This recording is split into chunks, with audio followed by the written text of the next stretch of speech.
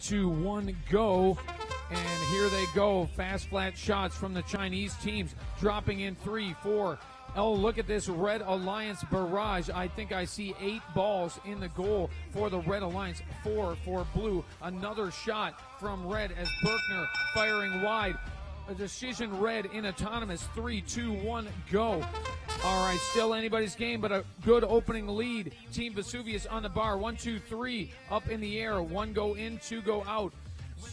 Shooting wide, but there goes Vesuvius again with 4 more shots. Fast and furious, warbling sounds coming in as Berkner does the same on the bar for the Red Alliance. Blue Alliance now back 32-0-1-6 in the back as 79-72 dropping in 4 for blue. China versus U.S. here in this international competition. Berkner on the bar again with 2 more shots. Field nearly cleared of balls with only with a minute 10 left on the clock. There are almost no free balls in play. Almost every ball has been scored. 400X now firing rapidly across the field. 32-0-1-6 doing the same. Blue versus red. China versus the U.S. The Red Alliance still 30 points in the lead on the real-time score.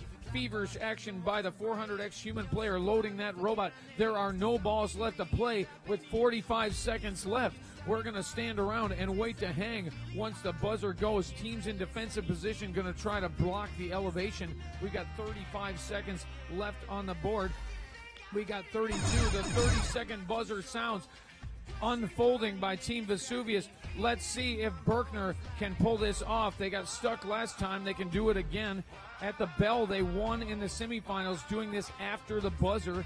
Carefully, they have lots of time. They got 15 seconds to do it. Here goes the lift and the back curl, lifting up in the air for an additional 50 points.